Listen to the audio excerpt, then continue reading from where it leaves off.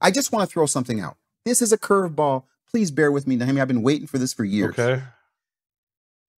Was the Holy Spirit helping to find out the information that she was pregnant, Greek and Hebrew, or just listen to me, or was the Holy Spirit the instrument from which she was pregnant?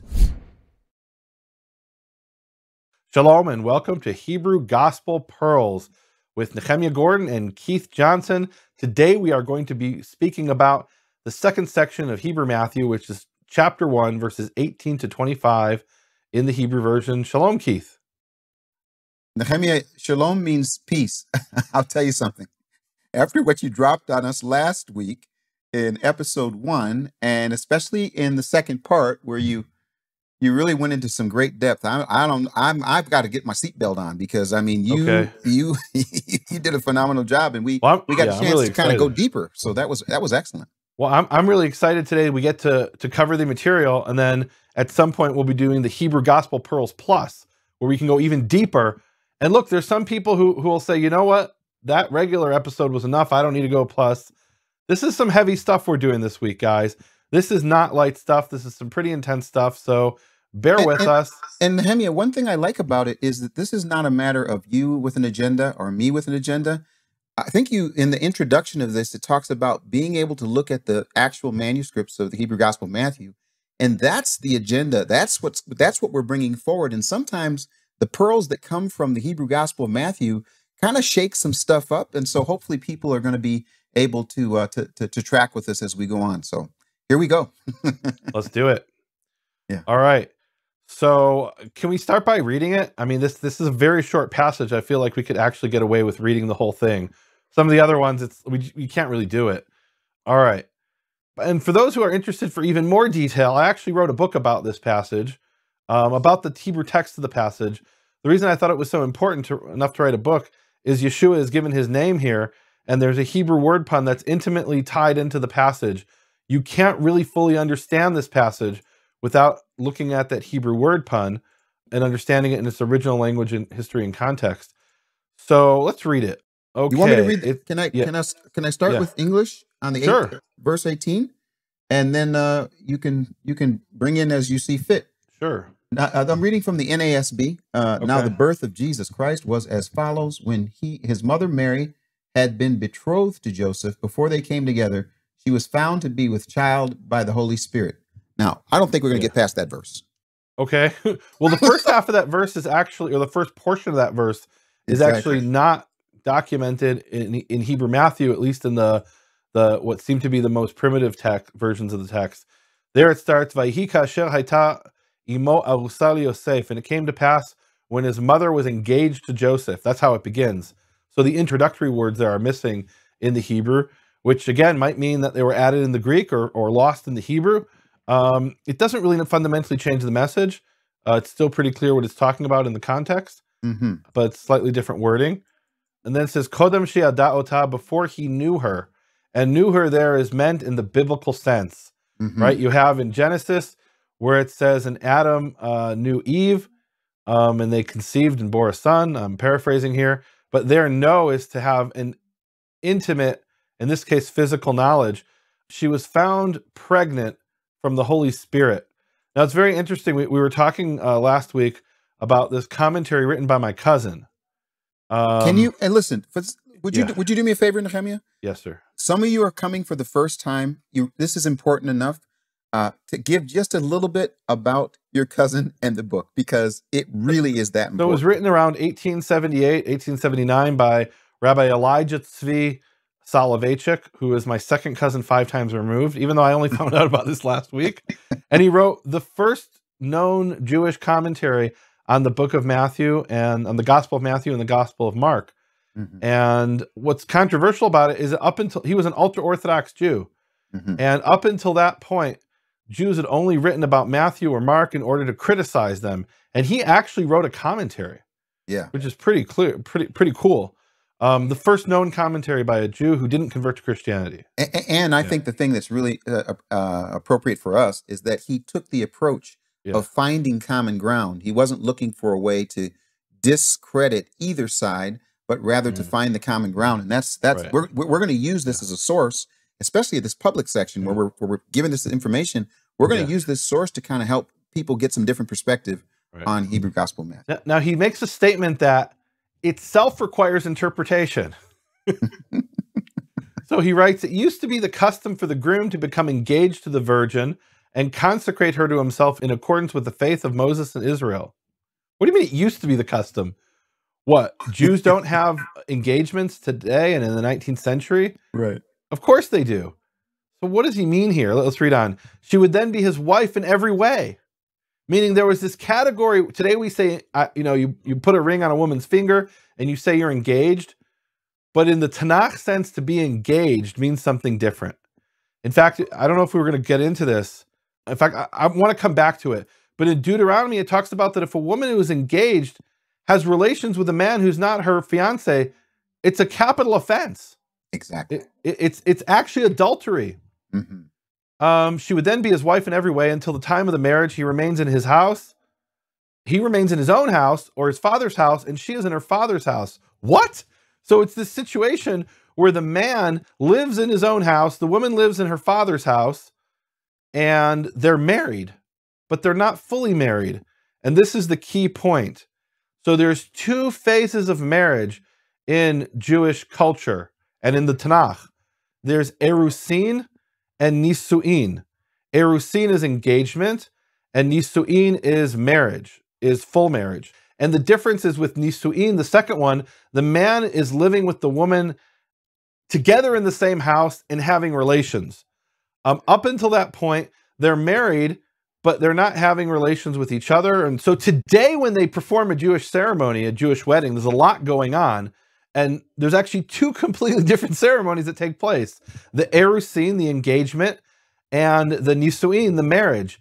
And they happen almost immediately one after the other. And the reason for that is that according to the Torah, if the woman who is engaged has, as we said, has relations outside of her husband, outside of the man she's engaged to, it's a great sin. And so to avoid that sin, Jewish tradition combined, they telescope these two events. So today when a Jewish man puts a ring on the woman's finger and asks her to marry him, and everybody calls them engaged, they're engaged only in the English sense, not in the Hebrew sense. Do me a favor though. Can you said, and I love what you said. You said in the Torah. Can you tell us where in Deuteronomy Let's look at it. Let's look at it in the Torah. And here's where things get a little bit complicated. So again, the word here is aras. They translate it usually betrothed in many translations. Exodus 22 verse 15 or 16 in the English. When a man seduces a virgin who is not engaged to be married and lies with her, he shall give the bride price for her and make her his wife.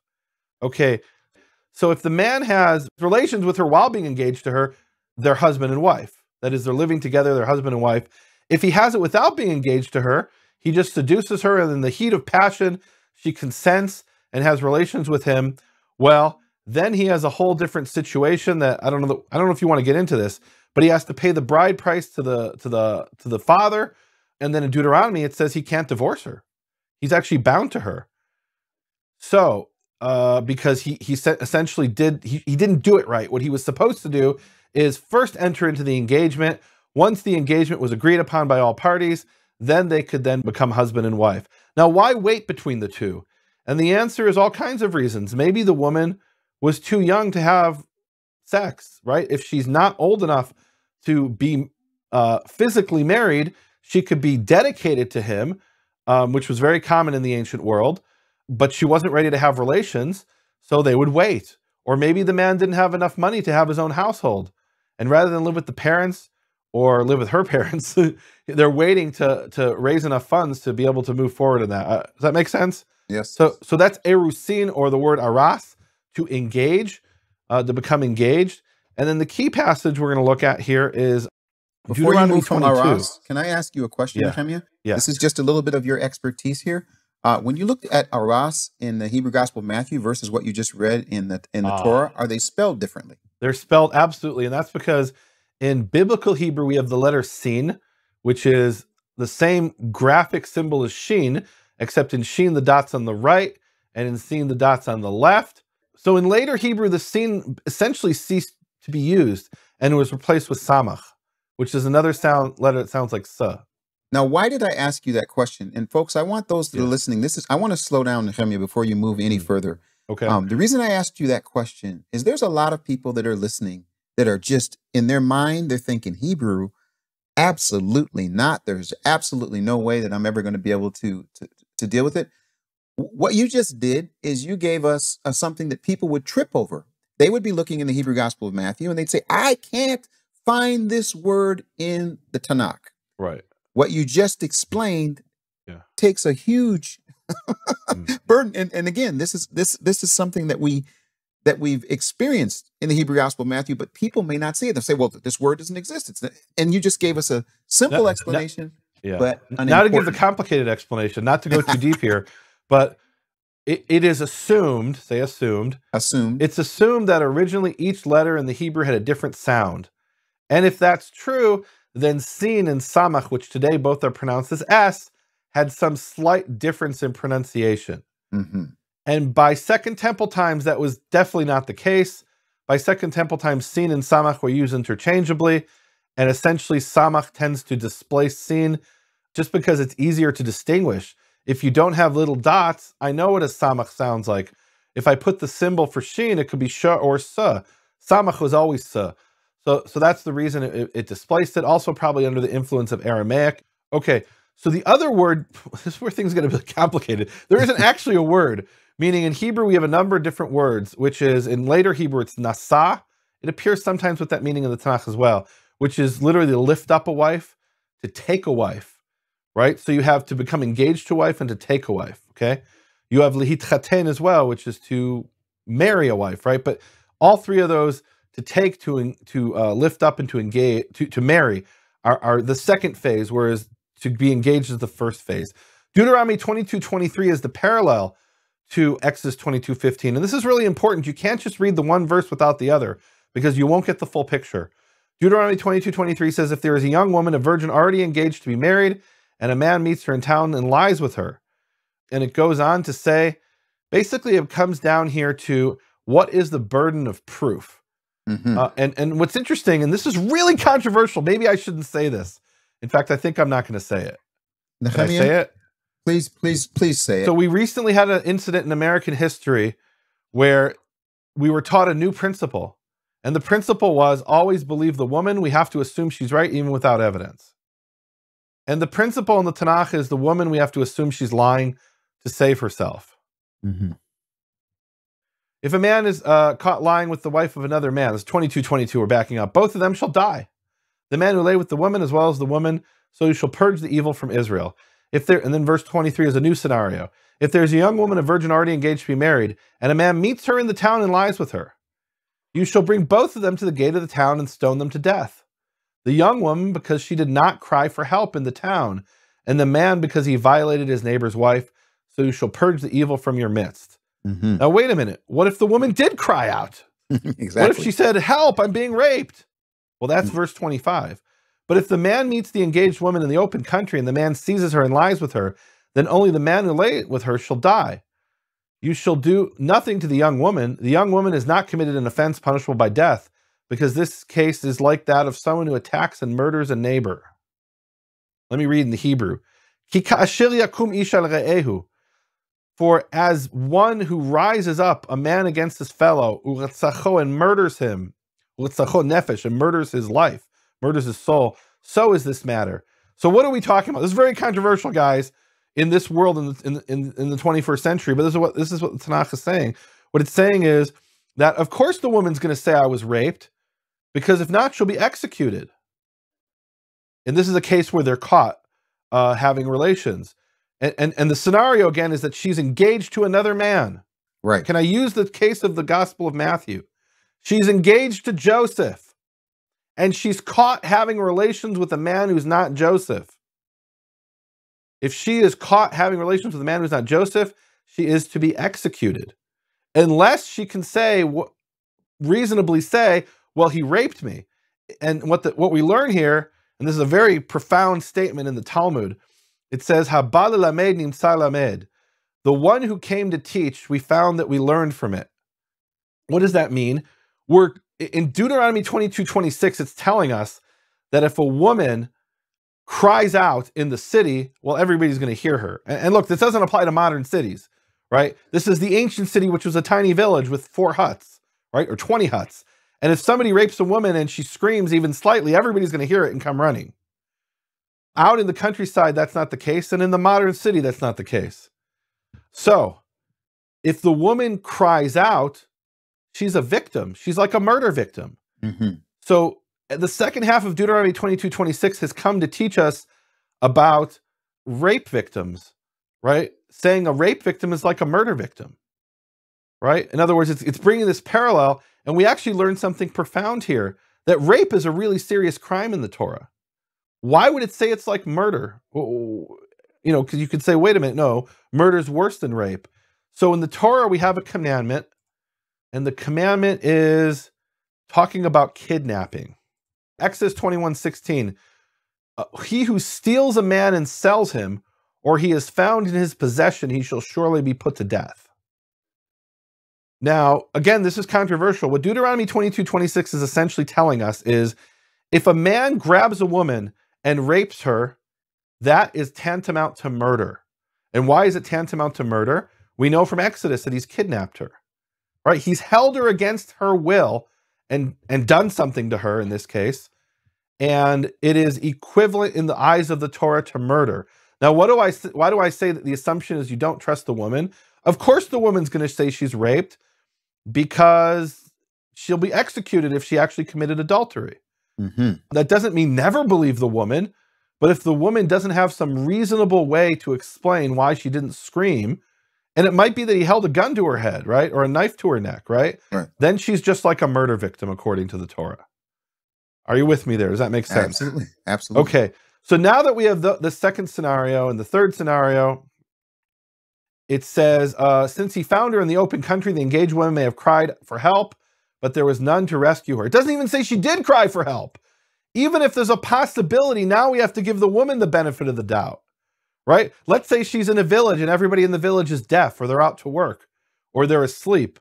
If she says she cried out, in that case, you do believe her, right? So there are situations you believe her and situations you don't believe her. The man really has nothing to say for himself. He's had sex with a woman who's not his wife, who's engaged to another man. Okay, now, third scenario. If a man meets a virgin who is not engaged, so this is the parallel to Exodus, what we saw earlier in Exodus about the seduced virgin. Okay? If a man meets a virgin who is not engaged and seizes her and lies with her, and they are caught in the act, the man who lay with her shall give 50 shekels of silver to the young woman's father, and she shall become his wife, because he violated her. He shall not be permitted to divorce her as long as he lives. Now, some people have read this and said, this is another case of rape. This is not a case of rape. When it says he seizes her, that means he seizes hold of her in passion. It's the same word that it uses in Genesis when it talks about the wife of Potiphar grabbed hold of Joseph, right? It was a seize of passion. In this moment of passion, they have sex and she's consensual. How do I know she's consensual? Because if he hasn't consented, we just read, it's like murder.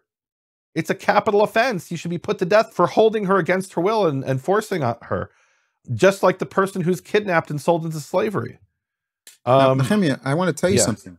So for those that like what we call language, history, and context, the context that you're talking about that's in the Torah is in the mind. It's supposed to be in the mind. When it uses the word aras in Matthew, whether it's in Hebrew or in Greek, the Greek equivalent, they know exactly all these commandments. They're familiar with everything that's going on here. Now, verse 29, the man who lay with her shall give 50 shekels of silver to the young woman's father, and she shall become his wife. That's exactly what we saw in Exodus. He pays the bride price. It doesn't tell us what it is. Here it tells us the bride price is 50 shekels of silver. Okay, so we have these different scenarios. We have adultery. Adultery, they both get executed. Relations outside of engagement, meaning a woman who's engaged, who has relations with a man who's not her fiance. And again, this is not maybe fiance in the modern sense, according to rabbinical law, at least. It's fiance in the biblical sense that, hey, everybody knows what the consequences are. Everybody knows the stakes here. That this is adultery if you go ahead and you have relations. And if the woman has some reasonable case to make to say that she was raped, well, then she's a victim. If she doesn't, well, then she's executed for adultery. I now want to finish the thought that I had started that I completely forgot what I was talking about, right? Okay, where I was going with this. So we read the passage where he says it used to be the custom for the groom to come engaged to the virgin. So it's really interesting. There he's bringing a piece of information, my cousin in this book, in this commentary, right, that the average Jew reading this is like, what's going on? We know Erusin and Nisuim take place within a 45-minute span. So how is it that she's living in somebody else's house when they're engaged and even have the opportunity to have this situation take place? And that's why we looked at Deuteronomy and Exodus, because there was this custom that it could have been years before, from the time of engagement until they actually entered into the house and became husband and wife, basically until they lived together and had relations and were known in the community as being married. So there was a span of time. Now let's jump forward to the story of Joseph. One of the things I've been told by a lot of Hebrew roots folks, Keith, is that God can't violate his own law. If God makes the law, he's subject to it. Now, we talked about in our book, oh no, that was my book, Shattering Conspiracy of Silence.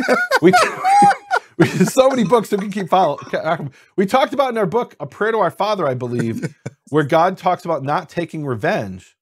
In Deuteronomy, or sorry, in Leviticus, he says, do not lotikom, do not take revenge, and do not bear a grudge. And then in Deuteronomy, he says, vengeance is mine, right? And that's quoted in the New Testament, vengeance is mine, saith the Lord, right? So vengeance belongs to Jehovah. He's allowed to violate his own law.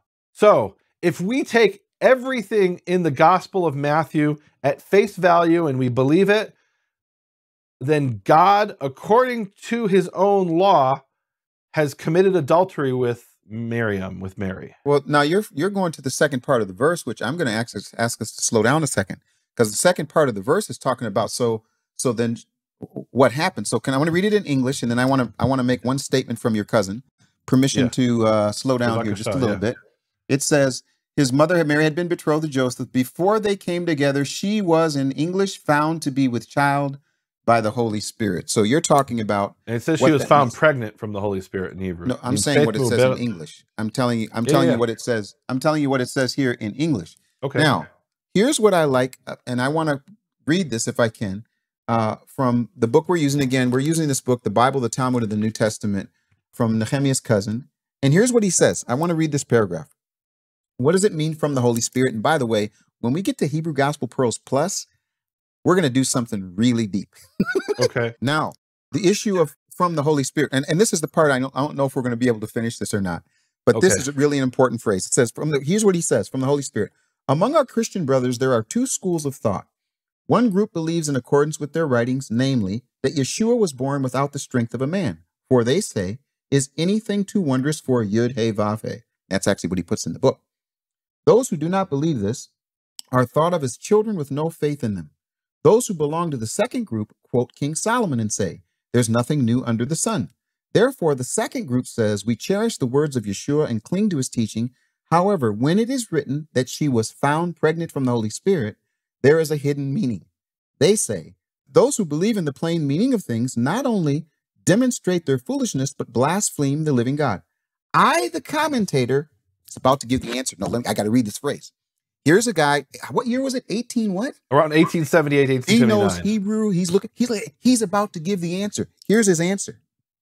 I, the commentator, am not worthy to decide between these two opinions. Wow. I'm actually glad he said that, because here's the point. When it says from the Holy Spirit, there's something that for me that happens. And I wanted to ask you a tap-tap question. Maybe it's not a tap-tap question. Maybe it's a manuscript question. I think before we do that, I want to talk about, as in your Christian walk, in whatever you define yourself as today, have you encountered people who had the second opinion, who say, well, Jesus, we believe in Jesus, we believe in the I don't know, the sacrifice of Jesus, but we don't literally believe in the miraculous virgin birth. Have you encountered people like that? Absolutely. I've encountered people I have more than two opinions on this matter, more than two thoughts. And this was in the 1880s. He had these thoughts. We have other people that think even something different. So yes, of course. Like what would be some of the other views? I don't even know what they are. Well, here's what I'd like to do. This is what I'd like to do in the spirit of what we're doing. In the spirit of what we're doing. Yeah. I want to let the text speak. Okay. Okay. And here's where your expertise is so important. When I'm looking in Matthew chapter 1 and I get to this and it says, she was found, I'm asking a question. Was she found by the Holy Spirit to be pregnant from or by? Now, I looked in my Greek New Testament and it's using the word ek like from. And so this is an interesting thought. And I want to slow down because I actually wait. So all right, let's look at this in the Greek, because you're saying there's a Greek issue here, and that's possibly rather. So what does the Greek have? Hold on. What verse are we in? We're in 118. We haven't gotten out of 118. Are you kidding me? No, we're not going to get out of 118. Here's the point. It says I have so much I want to talk about for the other she side. was found. All right. In English, it says to be with child. That's not what it says in Greek. It's like the word for our gastro. So that's interesting. So Greek has ek pneumatos hagiou. So from the Holy Spirit. Yeah. And you want to say it's by. Or it's understood as by. I don't want to say that. I want to see what Hebrew Matthew says. What does Hebrew Matthew say? It uses Miruach HaKodesh. Which? Miruach HaKodesh, from the Holy Spirit. Okay. Now here, slow down. Yeah. The Greek is from. Yeah. The Hebrew is from. And I think what it says here in my English Bible is the word by, meaning it was by the Holy Spirit. I just want to throw something out. This is a curveball. Please bear with me, Nehemia. I've been waiting for this for years. Okay. Was the Holy Spirit helping to find out the information that she was pregnant, Greek and Hebrew, or just listen to me, or was the Holy Spirit the instrument from which she was pregnant? Now, and this is connected to the next word. Would you just look at the Hebrew word for pregnant and tell me what the root of that word is? Tell me. So the word is avar, mi'uberet, which is from the root avar, ayin bet resh, and it means pregnant.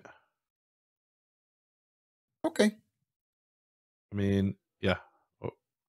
Now it's not a word you'll find in the Tanakh in the meaning of pregnant. Not that I'm aware of. Waiting for Nehemia. However, let's do this.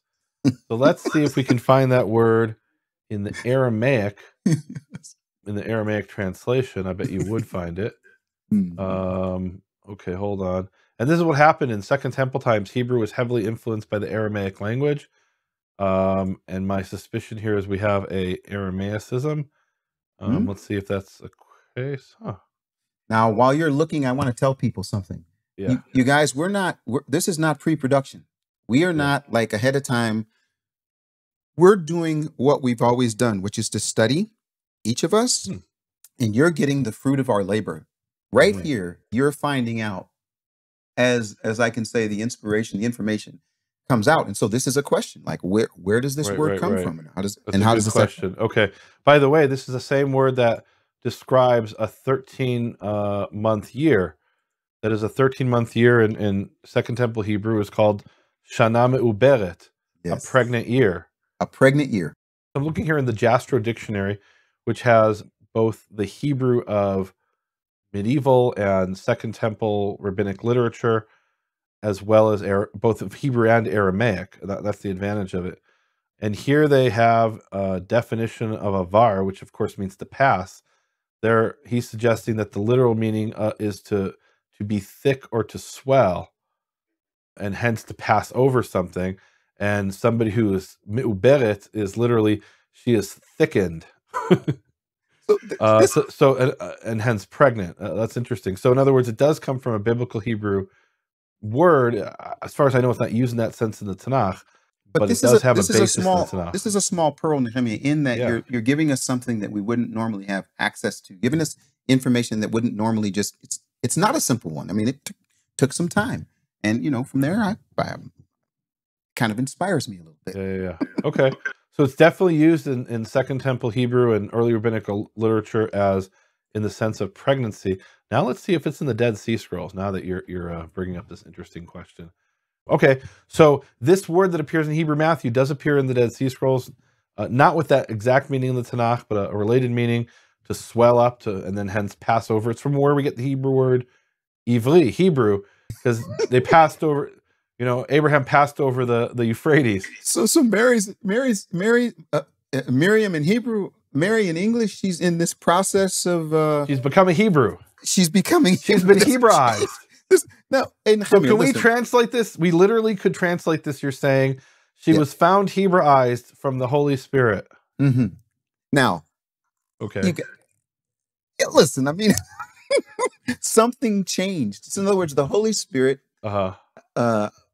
She was found from the Holy Spirit to be this word. Now, like I said, what I appreciate, Nehemia, is just looking at the different dimensions of this. And I know that when we go to Plus, we're actually going to go into the depth of a number of little pearls. This is just one of a few that I wanted to bring up. Okay. Shall we continue? We shall continue. Now, I think what you're saying is a little bit radical. I don't want to challenge you, or I want to make sure I understand you. What you're saying is if we only had Hebrew Matthew and we didn't know anything else about the birth of Yeshua, that we would you could potentially say she was found pregnant from the Holy Spirit, not that the Holy Spirit impregnated her, but maybe the Holy Spirit found her pregnant. Or that the Holy Spirit revealed her pregnancy. Now, can you get that meaning from Luke?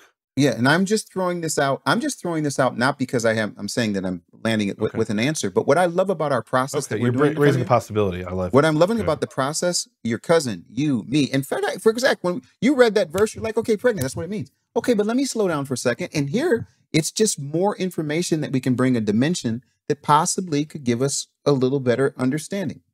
And this is actually a really important approach. Look, I do this when I read Isaiah. In other words, when I read Micah, when you read the prophets, it's really important to say, what does the prophecy mean up to verse 7? Okay, well, verse 7, he didn't say anything about what's in verse 8, 9, and 10. Now, maybe that's what it means, right? Because 8, 9, and 10 comes along, or maybe it's a different prophecy. So it's really important to say, why do I say this is talking about a certain subject? Oh, well, it's everywhere in the passage. No, it's not. It comes in a certain place, and it's because of that that you believe, or you can interpret it that way. So that's actually a really important approach to the Tanakh or to any ancient text. Now, I also want to do something else. Again, this is the public presentation. So, Nehemia, we know that we have an opportunity to do something. So, for example, when you're looking in Matthew chapter 1, I think you said of the 28 manuscripts, how many of them have this? This section isn't as many as 1 through 17 or 1 through 16. That was 16 manuscripts. This section, there's 2 of them I know for sure don't have this section. They stop at verse 16. I can't tell you off the top of my head how many. That will be for season 2 of Hebrew Gospel Pearls, perhaps. But we'll go even more in depth. I don't want to stop you if but I do want to give a little, if I could say, context to the importance of this. Again, yes, sir. We are not taking Hebrew Matthew, folks. This is important to say. This is only the 2nd episode. We are not saying that Hebrew Gospel of Matthew is the original from the time that Matthew penned it. Again, for the folks that are first time listening, this is a witness. And what I love about the process is we've got these 28 manuscripts. Some have some sections, some have others. We've had our English Bible, we've got our Greek, and we get a chance to take a look at and saying where they, and there's some exciting things, by the way, where Greek is exactly like Hebrew and the English couldn't do it. But I'll hold off on that. You know, I want to go back to what my cousin wrote. He talks about these 2 different Christian approaches. The one, and it's interesting, like his words are almost telling you who he tends towards. Exactly. In other words, he's basically telling you, if I were a Christian, I think these people take the word seriously and these other people don't. Exactly. I think that's what he's saying. He says one group believes in accordance with their writings. The other group, if you ask the second group, would they say we don't believe what's in the writings? They would probably say we do believe in the writings. We just don't take them literally. So I was listening to a podcast a little while back. It's by this evangelical guy out in England, and he had on an English bishop or archbishop or something of the what is it called? The English church, the Anglican church. And this guy says in his posh little accent, he says, he's asked about the virgin birth by the host, who obviously the host believes in it. He's an evangelical, the host. And the Anglican says, well, we don't believe in silly things. Okay. I mean, I believe God took some dirt and made it into a man. So what's to say? Why is one thing silly and the other isn't? And here they're saying those who believe in the plain meaning of things not only demonstrate their foolishness, but blaspheme the living God. It's almost like they're defensive, the people who don't believe it. It's like they've got to, we feel guilty, so we've got to lash out at you. What I love from my cousin is saying, look, I'm the commentator. I'm not worthy to decide between these two opinions, but those guys take it seriously. But if I were. Well, I love it. We once had a interaction where we were talking with this Methodist church, and the word came back that we can't have those fundies come into the church.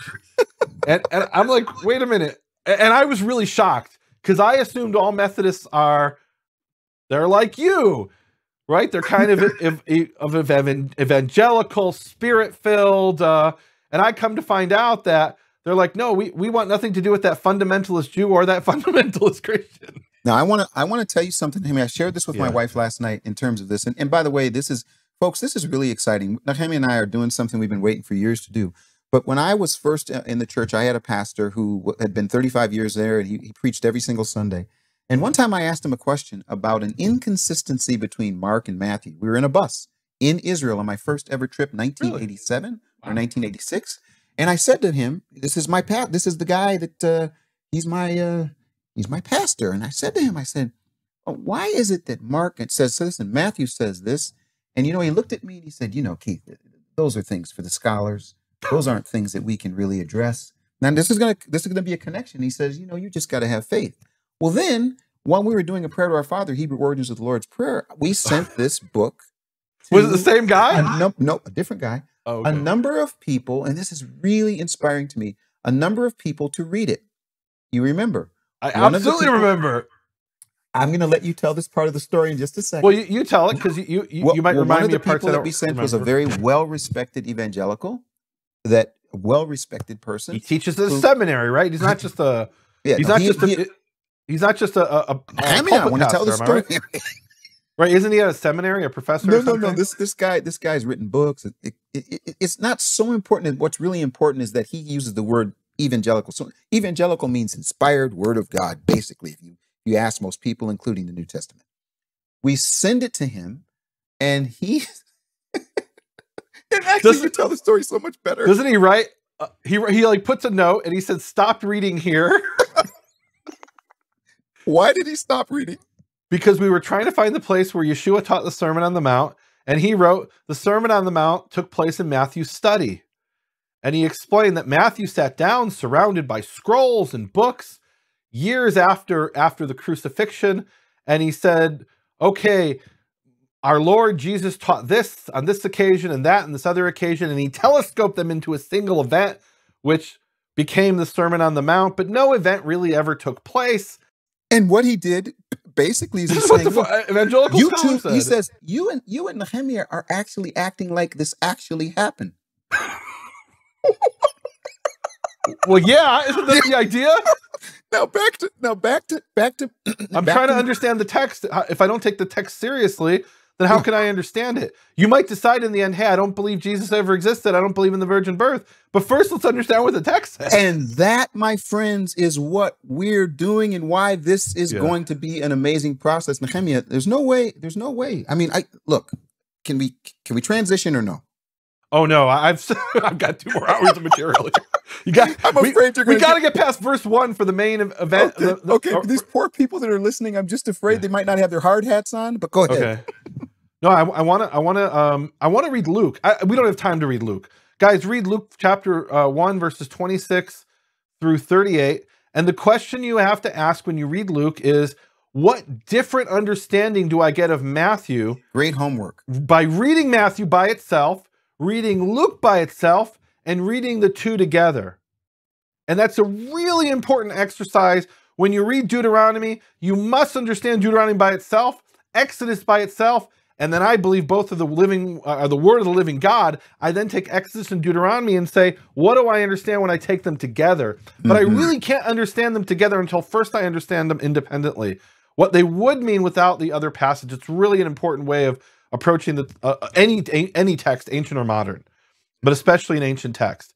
So Luke chapter 1 verses 26 to 38 and chapter 2 verses 1 through 7, and I read the whole passage, in fact, if you have time. Okay, I guess we're not going to get into that because that talks about the virgin birth.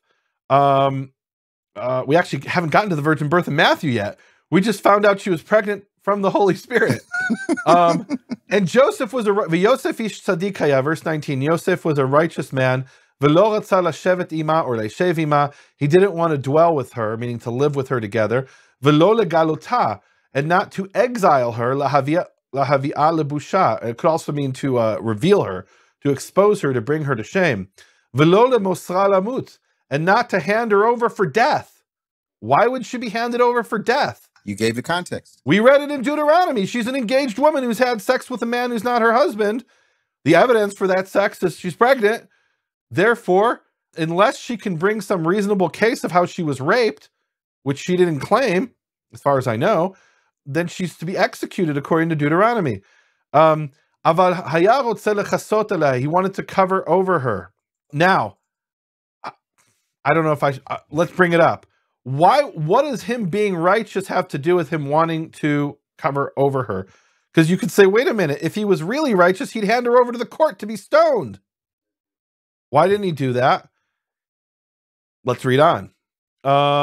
He must have known, or he must have believed, according to the account, that she didn't just commit adultery, right? I mean, that's implied, I think, in the text here. Whether that was the case or not, historically, I have no idea, but I think that's implied in the case, in the text. Verse 20, and when he thought about this thing in his heart, and behold, an angel appeared to him in the dream, saying, Lemor, Yosef ben David, Joseph the son of David, do not fear to take your wife Miriam. And this is the second half of marriage. Remember, we said there's erusin and nisuin. Nisuin, another word for nisuin is lakachat, to take. Nisuin means to take as well. Don't be afraid to take your wife Miriam, for she is pregnant from the Holy Spirit. Now, could you read verse 18 in light of verse 20 the way you were suggesting before? I don't know. Well, I have to read something from 19 if it would be okay. And this is just something I thought about. Okay. So in English, what it does is it cleans up, and the Greek also does it. It cleans up the verse of 19 by removing the idea of dying. Now, here's the beauty of what you did. By giving us in verse 18 that this is what would happen if she, in fact, was caught. There would be death. The Greek says, hey, we don't need to get into that. The English says we don't need to get into that. But in Hebrew, it says to die. Now, why is this important for me? I am reading this Nehemia with two different things in mind. I'm first reading it from when I first got into the Hebrew Gospel of Matthew and what it is that I'm supposed to think. So right now I want to be thought police. What do you mean by supposed to think? Supposed to think. I'm a brand new Christian. I'm 14, 15 years old. They hand me the book. This is the holy book. I read the book and I'm reading the book. And then they say to me, and I kept asking questions about other things. They said, no, just get through Matthew. So I'm reading Matthew chapter 1 to get to the end of the chapter for why we have the Christmas story. I'm just telling you where I was. When I read in the Hebrew Gospel of Matthew, I notice some things. One of the things is that oftentimes the Greek cleans things up. The English then goes a little bit further. But what the Hebrew Gospel of Matthew does for me when I'm reading is it doesn't clean it up. This one phrase, to die, absolutely makes me think about something really important. I'm just going to throw it out, and I'd love your comment. Here's what I wrote. The Greek cleaned up the to die, the connection to all of the four women who experienced death, Tamar with Judah. What did Judah say? He said she's got to die. Rahab, her whole community, they're going to die. Ruth, her husband, he died. And then you got Bathsheba, her husband died. All four of them dealt with death. All of these women, we asked the question last week. If you didn't listen to the first episode, you missed it. Go and listen to the first episode of the Hebrew Gospel Pearls. Go and listen to Hebrew Gospel Pearls Plus. We go into depth on this. But when I read this verse that's not in Greek and not in English, that he did not hand her over to die, immediately I think about each of those women. All of them dealt with pregnancy. Wow. All of them dealt with death. Wow. And here we've got a pearl, in my opinion, that jumps off the page in the Hebrew Gospel of Matthew that doesn't do it anywhere else. I'll stop right there, Nehemia. I'm getting chills. I'll tell you why this is profound. So, and I thought a little bit about this, right? Meaning, I don't think this is, meaning to say that there's some connection between the four women and Mary. well, that seems kind of not obvious, but other people have suggested that, meaning you have 4 women who have some kind of controversial situation, adultery, they're a foreigner. We mentioned that last time. What you're tying in here, I think, is really beautiful, is to verse 19. Yosef ish tzadikaya. Joseph was a righteous man. Amen. And what did Tamar say to Judah, or about Judah? She presented the signs that he had been with her, and he says, Tzadkami meni, she is more righteous than I. Amen. Wow. So this is, wow, okay. So there's a tie in here with this righteousness that, and maybe the message here is to give people the benefit of the doubt in certain situations, which is what we read about in Deuteronomy. And you give the woman the benefit of the doubt when there's something to argue in her favor, right? If you can say she was alone in the field, or she's in the city and nobody hears her for some reasonable reason, you give them the benefit of the doubt. Now, listen to what we just finished. In this last year, we did a thing called the Readers of the Book Club, which basically was to read the entire Tanakh in a year. It took from January until December, and this happens, people do this all the time. But there were people that would say, I never read this particular part of Genesis. I never read this part of Psalms. I never read. For me, now, thinking about my first experience at 14, 15, my experience now since you've challenged me to have to go through this process of the Hebrew Gospel of Matthew, it's caused there to be a bit of a thinking challenge. Yeah. And it's actually brought forth blessing by making the connection, which is exactly what you did with the first verse. You took us immediately to the Torah to understand the Tanakh, to understand Matthew. I mean, this is what we have to do. It's the process that we've got to keep going through, and it's why for me it starts to make sense. Wow. So, I mean, this is heavy. This is wow. I still think I need to. We didn't even get to almost anything I wanted to talk about. You've got. Can we continue and go deeper? Listen, I want to ask him to do this. I don't know if he will. Last week we did the same thing. It's an idea that he came up with, and I want to challenge you, Nehemia, to see if we can do this for a second week. Yeah, for sure. Last week we were talking, and we got through about an hour and 15 minutes. What we did is we gave an opportunity for those that want to go a little bit deeper, and you came up with this term. It's called Hebrew Gospel Prose Plus. Now, I want to do something that's probably going to get me in trouble, but I really want to do something. Okay. Amazon came to my house in the last 24 hours with 4 packages. Can I tell the story or not? Go ahead. After the first Hebrew Gospel Pearls, Nehemia very nicely said, Keith, the production quality of what we're doing via sound is not very good, and so I'd like to help you out. And he did something that was a gift. What he did was he sent me a recording device that we could use specifically to up the quality, because he wants the quality of this information to be clear. And I think we both would say this is going to be a really important project, and we want to be excellent in every way, even though we're at Zoom with our homemade offices and homemade studios. But there's a lot of resources that put in there. And you actually implanted resources from Makor to BFA for us to use to make this better. So when we talk about Hebrew Gospel Prose Plus, it's a very simple thing. Yeah, we're going to give you more than we just talked about. We're going to give you information, inspiration, revelation. We're going to give you the manuscripts and all that. But also, you are the people that are really helping us continue to push this information out to the world, to give people a chance at whatever level they're at to be able to interact with us. So what we're going to do for this episode is going to be exclusively available. The Hebrew Gospel Prose Plus of episode 2 is going to be exclusively available at Makor at nehemiaswall.com. Nehemia, now can you explain about the support team studies? Yeah, so each of us has our own ministries. Keith has bfainternational.com. You'll see it at the bottom of the screen over there. The bottom of my screen here, you'll see at nehemiaswall.com, which is a publication of Makor Hebrew Foundation, which is my 501c3. Those who support my ministry allow me to continue to put out teachings like this. Allow me to buy the equipment that I send to your house for us to record this, and to buy it for myself as well, so that we can, bring it up a notch from what we were doing in previous programs. And part of my reason for doing that is maybe now it's kind of okay. We're in COVID-19 and we're struggling here with this, crisis. Zoom, and but I want people to be listening to this 20 years from now, 50 years from now, 100 years from now. And if we don't have that level of quality, it'll be one of those things like like listening to those recordings from the, from like the 1920s or something. So we're in the 2020s now. We got to raise it up a little bit. Yeah. And guys, this is what allows me to do it. What allows me to spend years studying this material that I can now bring it to you. And then going through my notes for many days to bring this to you, really weeks. And so that you can do that by making a donation at Makor Hebrew Foundation, which is through nehemiaswall.com. And that will automatically make you a part of what we call the support team. The support team is for people who support the ministry.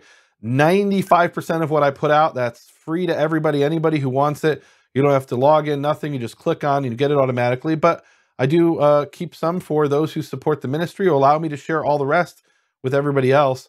And so what we've been saying is that each week we're going to alternate. And this week, Hebrew Gospel Pearls Plus number 2 is going to be on nehemiaswall.com. Number 3, if this all works out, is going to be at bfainternational.com. Number 4 will be at nehemiaswall.com. You get the idea. And the idea here is that for us to be able to do this, we both need to have the support of the people who want this message to get out to the world. And we can't do it without you guys. You are part of this, and we really do appreciate your support and input. Well, let me say this. I want to say something. This is a pilot program. If we can get enough people at BFA International to be premium, enough people at Nehemia's Wall to be support team members, both of those situations, if we can get enough people, who knows what'll happen. But right now, it's a pilot program. We've done one last week. We're doing this one this week. Hopefully we'll get number 3. Hopefully we'll get number 4. We don't know how many that we'll be able to go with. It certainly would help for you guys to be able to be supporters of both ministries so that we can continue to do what we're being called to do. Keith, I'm a little frustrated because there's so much I want to get to in this section. Well, it's just a short section. I wrote a whole book about it.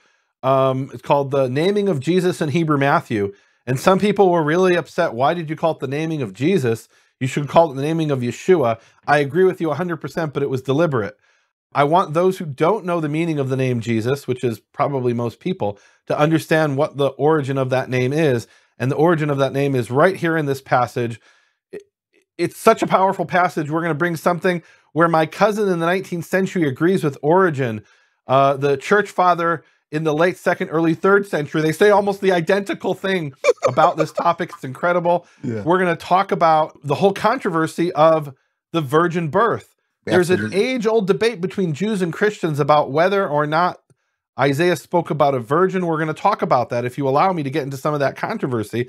And I'm going to share something from a 12th century rabbi that I've never heard any Christian cite. It's the type of thing, if I were a Christian missionary trying to defend my position, it's the first thing I would cite. And I don't know why nobody's ever cited it, maybe because they're not aware of it, or maybe I just missed it. We're going to bring all kinds of interesting things like that, the meaning of the name Yeshua, some of these controversies, and I'm really excited about this. Okay, well, that's what we're going to do. Yes. We're going to take a break. We're going to see you at nehemiaswall.com. Support team studies. You're going to get the second part, which is Hebrew Gospel Pearls Plus for episode number 2. So meet us there. Amen. Can we end in prayer? Would you please? Yehovah Avinu Shabashamayim, Yehovah, our Father in heaven, thank you for giving me the opportunity to come together on common ground with those who love the words that you revealed through your prophet Moses and to the prophets of Israel, the beautiful Tanakh, and find how these words were applied in different situations and different contexts. Yehovah, give us the strength to continue to share the Hebrew background of this book that's gone around the world, the Gospel of Matthew in its Hebrew edition, as it was preserved by Jews through the Middle Ages. Father, please give us the support that we can continue to carry this out and open up the hearts of both the Jews and the Christians and those who don't know what to call themselves, who are hearing these explanations and hearing sometimes things that offend them, sometimes things that upset them, sometimes things that make them angry at me or angry at Keith. Give us all the patience and the wisdom to hear what the other has to say, all for the glory of your holy name, Yehovah. Amen.